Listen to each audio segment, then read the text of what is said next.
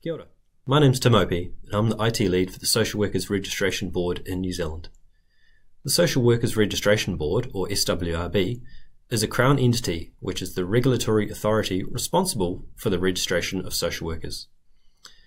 In February of 2021, Social Work in New Zealand became a regulated profession. So, the SWRB, as the regulatory body, went from a register of just over 2,200 to over 12,000 in less than a year. In preparation for this, we had to update our registration process from a hybrid paper-cloud application to a streamlined, built-for-purpose, full cloud system that could handle the influx of users coming our way. iMIS gave us the opportunity to redefine the way that we could capture, process, and register our social workers in an easy-to-use, clear and concise way. In RISE, we built, with the help of our partner Zephyr, a multiple pathway registration process that covered all of the requirements of our legislation.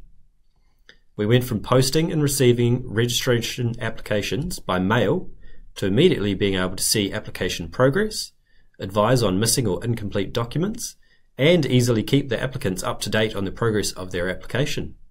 Once the registration was approved, we were then able to use iMIS membership to allow social workers to easily apply for and pay for a practicing certificate.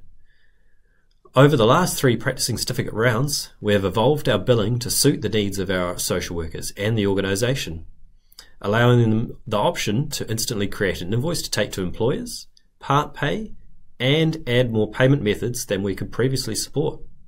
The ability to change business process with minimal time and money has been a huge advantage with iMIS for a small organisation with minimal resource.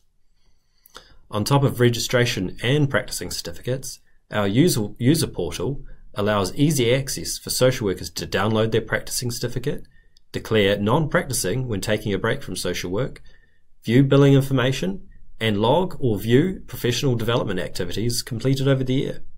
We now have a single system that reports on applications, members, finance, continuing professional development, complaints, interactions, and employers. There have been some challenges in our understanding of what we need and how we can exploit iMIS to meet those needs, but each year offers more features and improvements, which gives us the opportunity to offer better services to our social workers.